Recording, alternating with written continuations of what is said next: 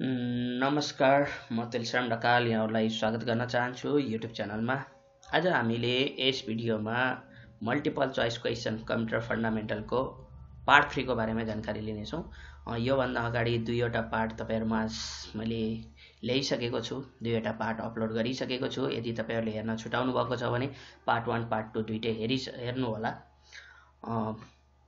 यदि तपाईले मेरो च्यानल सब्स्क्राइब गर्नुभएको छैन भने युट्युबमा जानुहोस्, मेरो नाम टाइप गर्नुहोस्, TULSHI तुलसीराम ढकाल टाइप गर्नुहोस् र यदि च्यानल सब्स्क्राइब गर्नुभएको छैन भने सब्स्क्राइब गर्नुहोला। र मैले यसरी कम्प्युटर बेसिकको पनि भिडियोजहरु राखिदिएको छु, राख्दै गएको छु, त्यो हेर्दै जानु होला।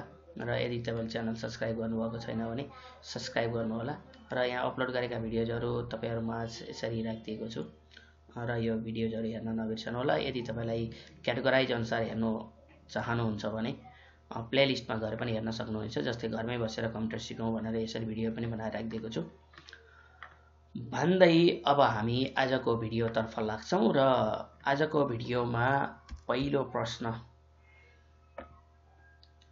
प्रश्न यस प्रकार रहेको छ। Who invented Analytical Engine? Who invented Analytical Engine? Analytical Engine बनाउने व्यक्ति को थिए? डाक्टर हर्मन ओलेरिथ, ब्लेज पास्कल, एलन ट्युरिङ र चार्ल्स बेबेज। एनालाइटिकल इन्जिन र डिफरेन्स इन्जिन यी दुवै इन्जिन बनाउने व्यक्ति चार्ल्स बेबेज हुन्। र यही एनालाइटिकल इन्जिनकै कारणले गर्दाखेरि चार्ल्स बेबेजलाई हामी फादर अफ कम्प्युटर भने हो। त्यसैले डाक्टर हर्मन ओलेरिथ उनले ट्याब्लेटिङ मेसिन बनाएका हुन्, ब्लेज पास्कलले पास्कल लाइन बनाएका हुन्, एलन ट्युरिङलाई हामी फादर अफ मोडर्न कम्प्युटर और कम्प्युटर साइन्स भन्छौं भने Charles बेबेजलाई he is known as father of computer and Hee invented analytical engine. Analytical engine र डिफरेन्स इन्जिन बनाउने व्यक्ति चार्ल्स बेबेज हुन्। त्यसैले यसको सही उत्तर हो option number D, Charles Babbage. दोस्रो नम्बर प्रश्न यस प्रकार रहेको छ। Multimedia can include the use of text, animation, audio, all of the अबभ। सबभन्दा पहिला मल्टिमिडिया भनेको के हो त्यो बारेमा जानकारी हुनु पर्यो। मल्टिमिडियाको बारेमा जानकारी दिनुभन्दा अगाडि मैले मल्टिमिडिया के हो भन्नुभन्दा अगाडि तपाईहरुलाई म एउटा सानो उदाहरण दिन्छु। जस्तै तपाईले एउटा फिल्म हेर्नुभयो, एउटा भिडियो हेर्नुभयो भने त्यहाँनिर टेक्स्टमा नामहरु लेखिएको हुन्छ, त्यहाँ आवाज सुन्न सकिन्छ, त्यहाँ भिडियोहरु हुन्छ, त्यहाँ विभिन्न किसिमका ग्राफिक्स डिजाइनहरु गरिएको हुन्छन् अथवा त्यहाँ विभिन्न एनिमेसन देखिएको हुन्छ। भनेपछि मल्टिमिडिया भनेको वास्तवमा मल्टिमिडिया भनेको के हो भन्दा multimedia is the combination of text, audio, video, graphics, animation. त्यसैले मल्टिमिडियामा यी सबै कुराहरु पर्छ। द्याट्स सही। Option number D is the correct answer. यसको अप्सन नम्बर डी नै करेक्ट एन्सर हो, all of the अबभ। Multimedia can include the use of text, animation, audio, यी सबै पर्छ। प्रश्न नम्बर 3 यस प्रकार रहेको छ। Hardware is best describe as programme, logical parts, physical parts, printed copy file. Hardware भनेको के हो भन्दा कम्प्युटरको फिजिकल पार्ट्स जुन हामी छुन सक्छौं, देख्न सक्छौं, जसको टेन्जिबल नेचर हुन्छ त्यसलाई हामी हार्डवेयर भन्छौं। त्यसैले hardware is best describe as physical parts of a computer. कुनै पनि कम्प्युटरको फिजिकल पार्ट्सलाई हामी के भन्छौं? हार्डवेयर भन्छौं। त्यसैले यसको अप्सन नम्बर सी यसको करेक्ट एन्सर हो, फिजिकल पार्ट्स। क्वेशन नम्बर 4 यस प्रकार रहेको छ।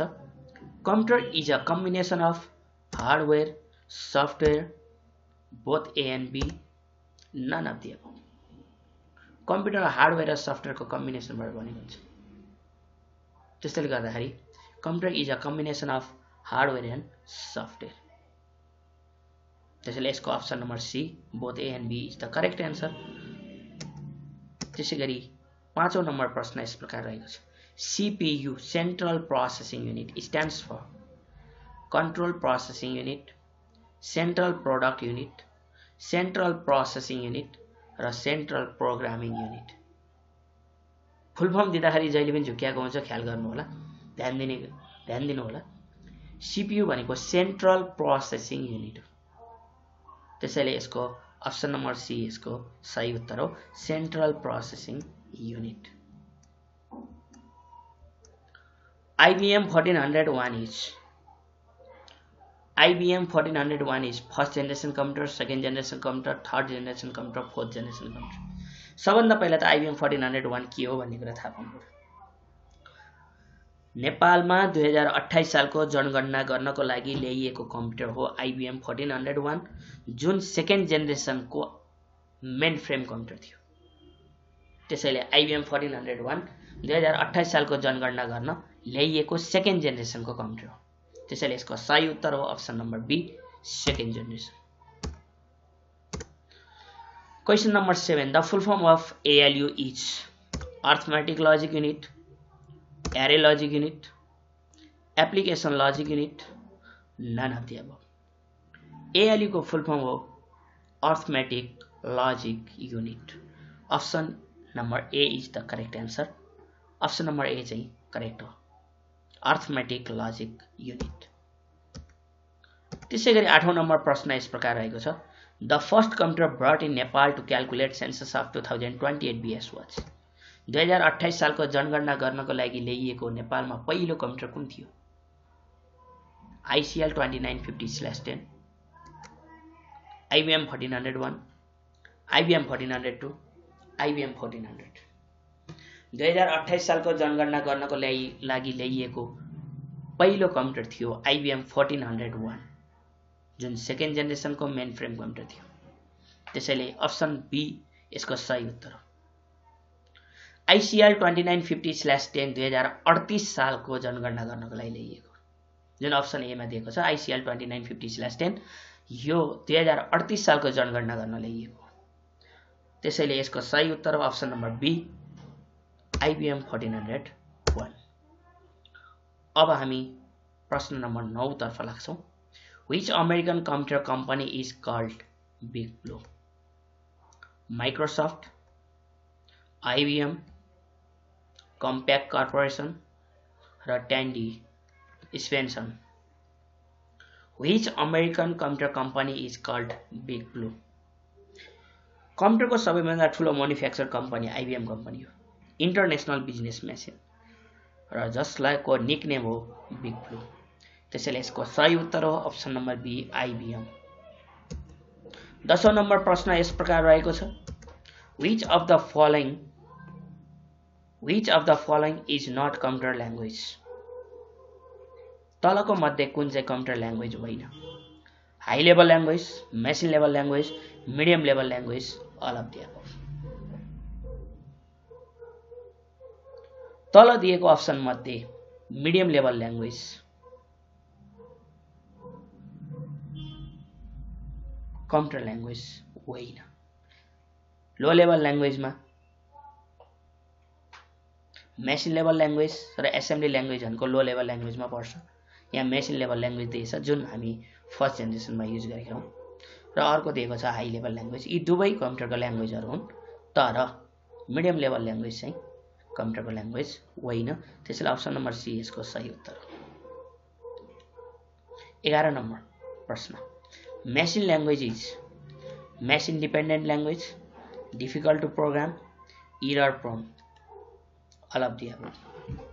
मेसिन लेभल ल्याङ्ग्वेज प्रोग्राम गर्नको लागि एकदमै गाह्रो पनि हुन्छ, र यो मेसिन डिपेन्डेन्ट ल्याङ्ग्वेज पनि हो, र एरर प्रोन पनि हो। त्यसैले यसको सही उत्तर हो अल अफ द अबभ। त्यसैगरी 12औं नम्बर प्रश्न यस प्रकार रहेको छ। The brain of any computer system is Arithmetic Logic Unit, Central Processing Unit, Storage Unit, र अर्को अप्सन रहेको छ Control Unit। The brain of any computer system is, कम्प्युटरको ब्रेन भनेर कुनलाई चिनिन्छ? यो हो CPU, सेन्ट्रल प्रोसेसिङ युनिट। त्यसैले अप्सन नम्बर बी यसको करेक्ट एन्सर हो। Central processing unit is known as the brain of the computer. CPU लाई हामी ब्रेन अफ द कम्प्युटर भन्छौं। त्यसैले यसको सही उत्तर हो option number be, central processing unit CPU। प्रश्न नम्बर 13 यस प्रकार रहेको छ। The computer that process both analogue and digital is called. Analogue र डिजिटल दुवै सिग्नल युज गर्ने कम्प्युटरलाई हामी के भन्छौं? Analogue computer, digital computer, hybrid computer, or none of the above. The computer that process both analog and digital is analog र digital दुवै use गर्ने कम्प्युटरलाई हामी hybrid computer भन्छौँ। त्यसैले यसको सही उत्तर हो option number C, hybrid computer. प्रश्न नम्बर 14 यस प्रकार रहेको छ। The full form of BCD is binary coded decimal, beet coded decimal, binary coded digit, beet coded digit. र बीसीडी को फुल फर्म हो बाइनरी कोडेड डेसिमल। त्यसैले अप्सन नम्बर ए यसको सही उत्तर हो, बाइनरी कोडेड डेसिमल। र आजको लागि अन्तिम प्रश्न यस प्रकार रहेको छ। Which of the following is the largest manufacturer of hard disk drive? IBM, Seagate, Microsoft, none of the above. सबैभन्दा largest hard disk drive manufacture गर्ने कम्पनी कुन हो? र यसको सही उत्तर हो Seagate. Seagate is the largest manufacturer of hard disk drive. त्यसैले अप्सन नम्बर बी यसको सही उत्तर हो। र अहिलेसम्म तपाईहरुले भिडियो हेरिदिनु भएकोमा धन्यवाद। यदि तपाईहरुले मेरो भिडियो लाइक शेयर गर्नुभएको छ भने लाइक र शेयर गर्न नबिर्सनु होला र च्यानललाई सब्स्क्राइब गर्नु होला भन्दै तपाईहरुमा बिदा हुन्छु। धन्यवाद।